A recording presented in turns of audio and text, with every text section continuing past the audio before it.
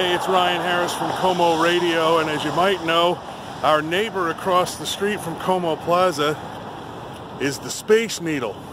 Now, many of us have gone up into the observation deck and seen the new glass floor, but I am for the first time about to go up to the roof. Not gonna lie, I'm a little bit nervous about it. And even though I'm a grown man with an adult child, when my parents find out, they're going to be furious. But it should be fun because former Seahawks great, four-time Pro Bowler, Lawyer Milloy is going to raise the 12th man flag.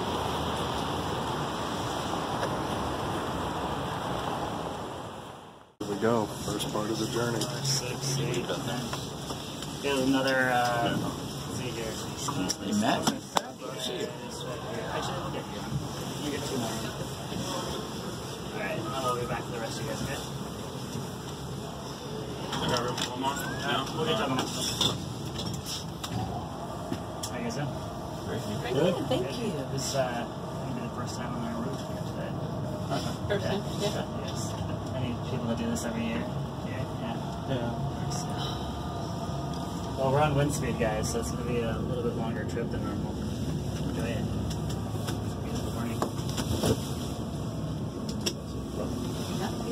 I'm not an elevator operator. I give you the spiel. I was hoping you'd do that. Right? I know. I probably should practice it. There's water. Just at least give us the facts. You guys are all Seattleites. Come on. Yeah. It's nice. Did you guys see Venus this morning? Venus was pretty out today. Yeah, very bright.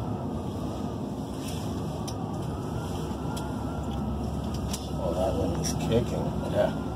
Holy cow. Wow.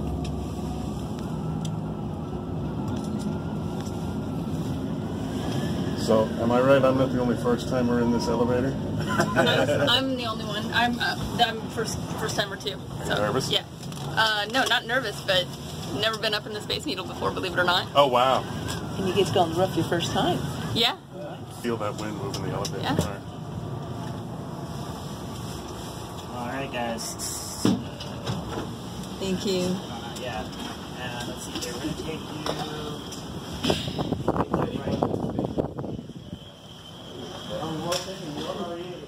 So now I'm up on the observation deck overlooking Queen Anne, and you can see up here it's pretty windy. Last check, the wind speed at the top of the needle 36 miles per hour, which means that 12th man flag is really going to fly. And of course, coming up at the top of the Space Needle, it's hard to resist the walk around. But since we have things to do, I'm going to keep it to a minimum. So much nicer up here with the glass. I'll let you look out. In this case onto Elliott Bay, although I'm getting a bit of a reflection there, but you can see one of the ferries coming into Coleman Dock.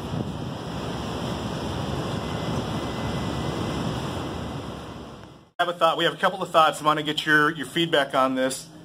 We could have one person go up and pool for everybody. And Elaine, if you don't mind, if you should on behalf of AP, if we could share that shot, we could do that.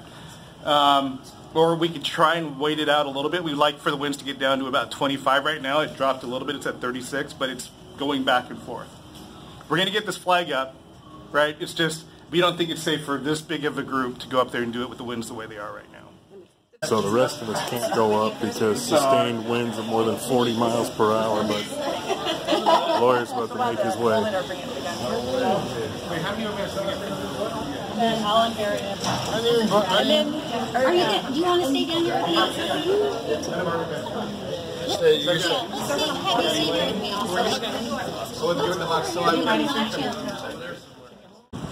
Okay, so the rope's moving, which means lawyer's getting ready to raise that flag. There it goes. There it goes.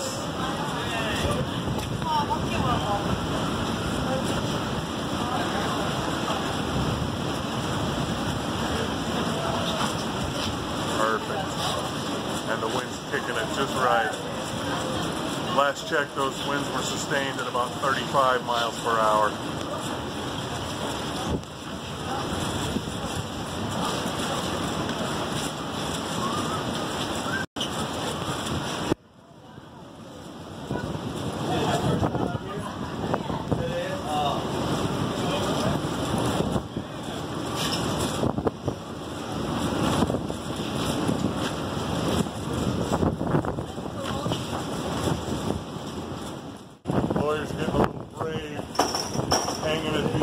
edge of the rail there on the platform.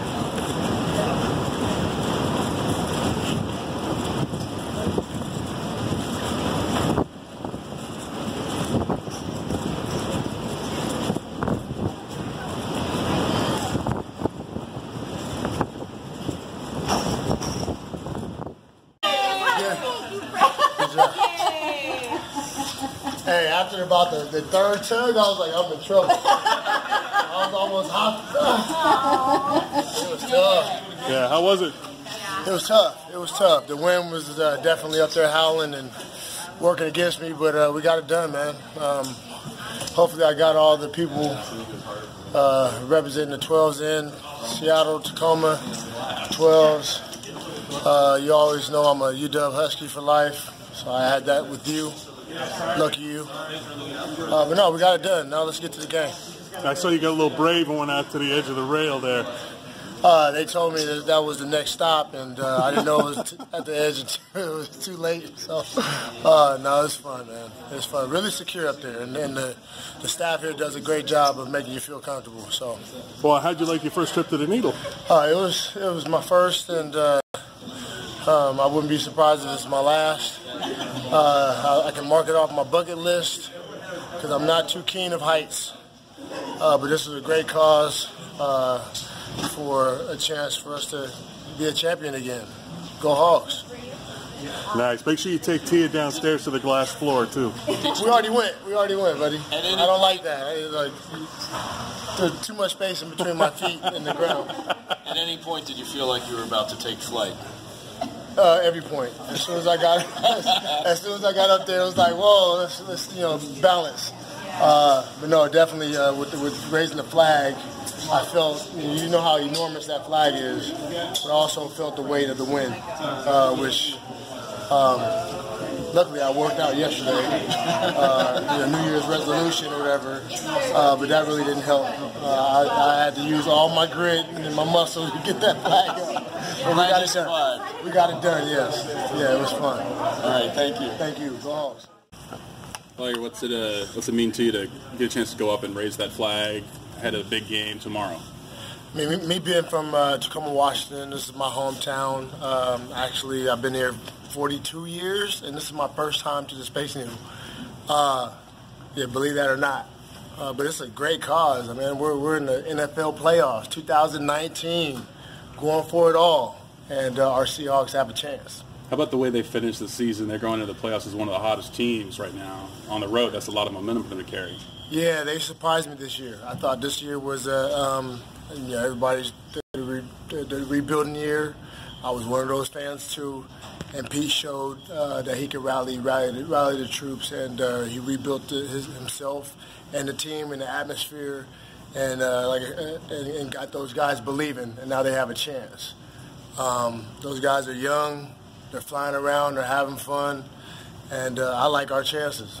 As somebody who played in the playoffs numerous times and was successful, what kind of things are you looking for from some of the younger guys this year? First of all, you got to get here, and we have tremendous amount of leadership in that locker room, and we have enough young guys that are hungry, and that's what's showing on the film.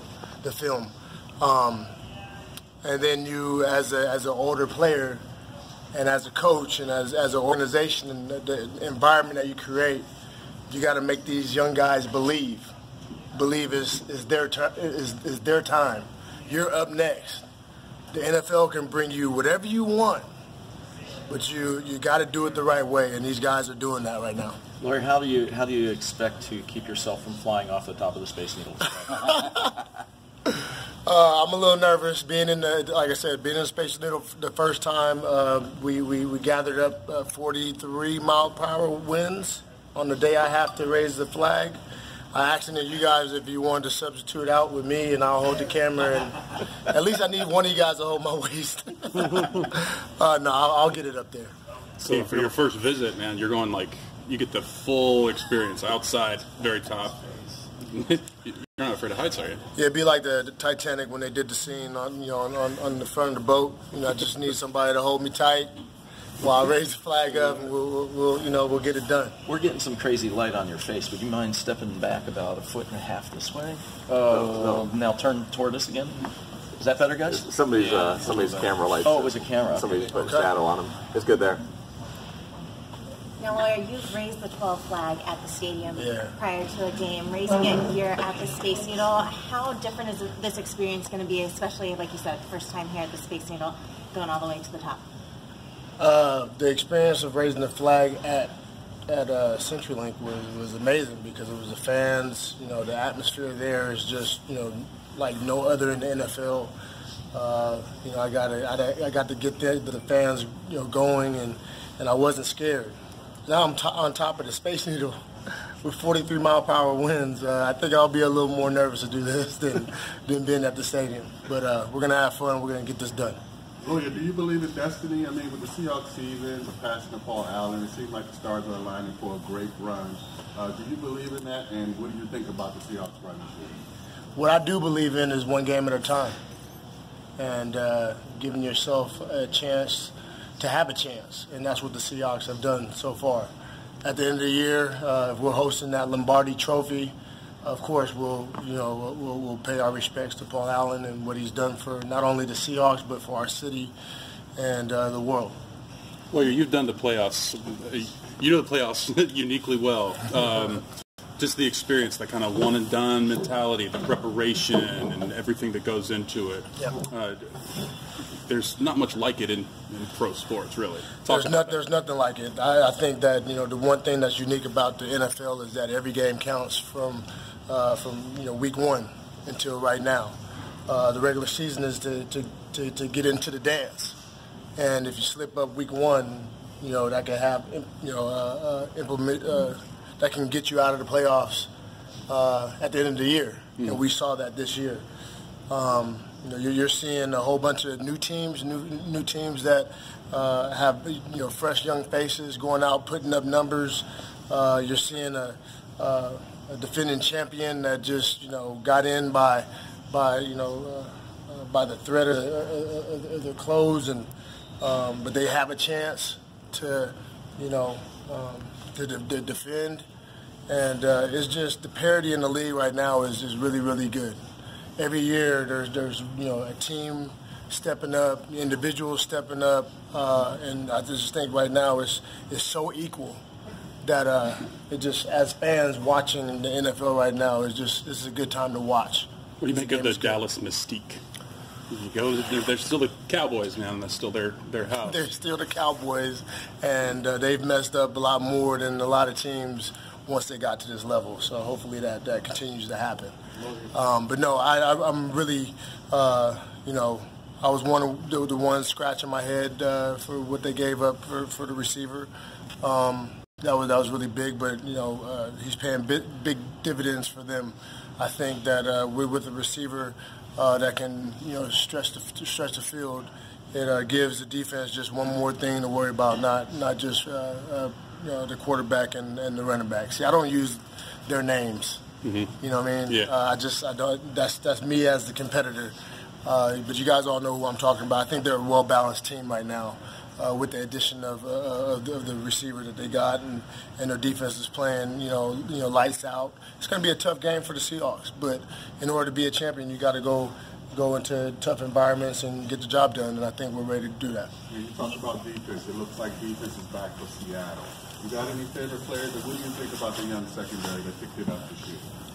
My favorite player is Bobby Wagner, just because he's the leader. It's one thing to go out and try to be the best you can be, and set the bar high at your individual position. But are you bringing others with you? And that's what I see him doing every single Sunday. He's the heartbeat of our team, and he's carrying it on, and he's making these young guys believe they have a shot. And the way you do it is by hard work and showing up, and when you're not sure, just follow my lead. And that's very evident when you're watching the Seahawks play on Sunday. His guidance. Hey, Lawyer, what does the 12-man flag mean to you? It means the beginning of the party. You know, once you raise that 12 man up, it's like, okay, our team is ready. We got 11 guys that can go on the field. All right, but in order for us to have a party, we need one more person, and that's that 12 man. That's our advantage, okay? And they're lucky that they don't have to come here this year. Or we might, I don't know, there's scenarios that can get us back here. And everybody throughout the league knows that nobody wants to come and face not only the Seahawks but the 12 man. But the one thing about us going on the road is that the 12 man travels also. I've been on the road, and at the end of the day, once we start taking care of business and that fourth quarter comes and that other team has no chance, that's when you hear the 12 man still there. Now, you grew up here in Washington, you college ball in Washington, you finished your NFL career here. What makes this fan base so unique to Seattle? I mean, it's like I think all of them feel like they're still in college. You know, I played right here in Montlake, and that's the same crazy atmosphere I feel at NFL games, which don't really happen. You know, the NFL is real political and more business oriented in a lot of stadiums. It's pretty quiet, and they go with the ebbs and flows of the game. Versus here, it's like as soon as that whoever's raising that 12-man flag, you know, goes up and everybody starts standing up, they stand up for the rest of the game. You know, there's one other stadium that I think is comparable, which I don't like talking about the opponents, but this atmosphere that has been created, the Seahawks organization, the late great Paul Allen, and our fans is like no other. You played for Pete at the beginning of your career and at the end of your career. What is it about Pete Carroll that you think that can take this team all the way to the championship? Again, like I said before, you have to lead by example. And you know, when Pete says anything, you know, you just have to believe the guy.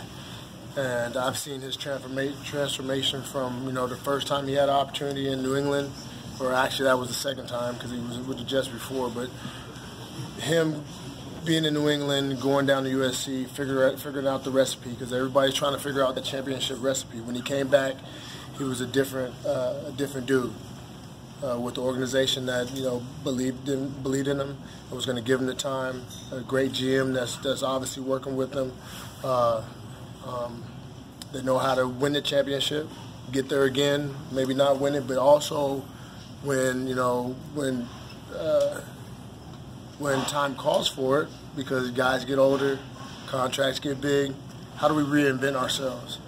And that's the difference that, you know, he has now that he didn't have in New England and probably with the Jets. He has, he has the time, he has belief in, with the fans and the organization, and it's all trust in Pete. Hey guys, we have a flag to raise, but a couple of things occurred to me as we were doing this interview. The first is, if you go outside and you go where this young lady's squeezing off the benches, you can actually stand on those benches, and you're going to be able to look up at the mast as the lawyer's up there raising it. So that's kind of a cool perspective you might be able to grab. You have plenty of time to get set up. So again, we're going to take Elaine up. We're going to take Dante up, correct? We're going to take someone from the Hawks to go up as well. And then I want to give you guys an email. Elaine was kind enough to offer up her email address if you guys want to still. So if you guys, and I'll have it available. I'll leave it down here with Danielle. She almost looked at me like, I hope you it is E.M. Thompson. She said, good luck. Wow. Hold on to your hat up there, all right? Hold on to it. Batten it down. This way? You're ready. To the back? You're good. You're ready to Let's go. Lawyer, you feel the floor moving? You got to say like aerodynamic. Yeah, when you turn it around, it's like, and then you got to get one leg up. It's all about the balance right here. You know what I mean? The low man always wins. You got to do that 3-point And then stance. it's like one tongue out. We are all going to be supporting you from down here inside. So we hope for the best for you. Thank you, bud. Yeah, we'll be thinking about you down here. Yeah, we wouldn't want to mess up that makeup you have on. Yeah. You noticed. Yeah, Thank I noticed. Yeah. No Yours blemishes. looks good too. Lawyer, do you feel the floor moving? What? Do you feel the floor moving? No. Do you? Yes. Don't listen to him. I'm not. You're gonna be all right. I'm gonna be all right. I'm gonna do it. You going up with me? No. Wide stance, wide stance. I couldn't make a trip to the top of the needle without doing the glass floor. So there's just like a draw which one's first. About 500 feet up. I don't know why I'm nervous walking around on it. I'll walk more confidently.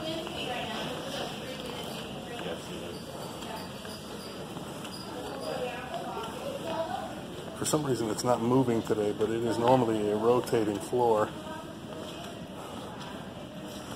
As you can see, when you turn toward the center, you look straight down to the ground.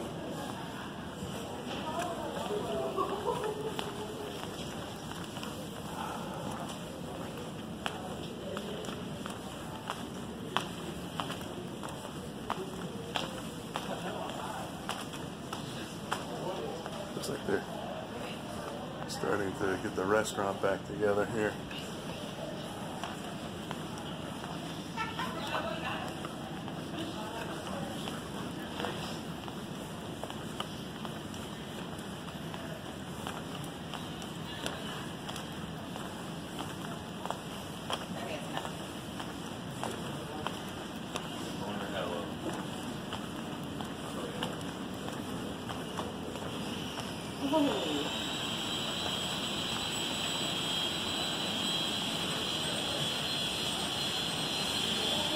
Interesting view of Mopop down there, the Museum of Popular Culture.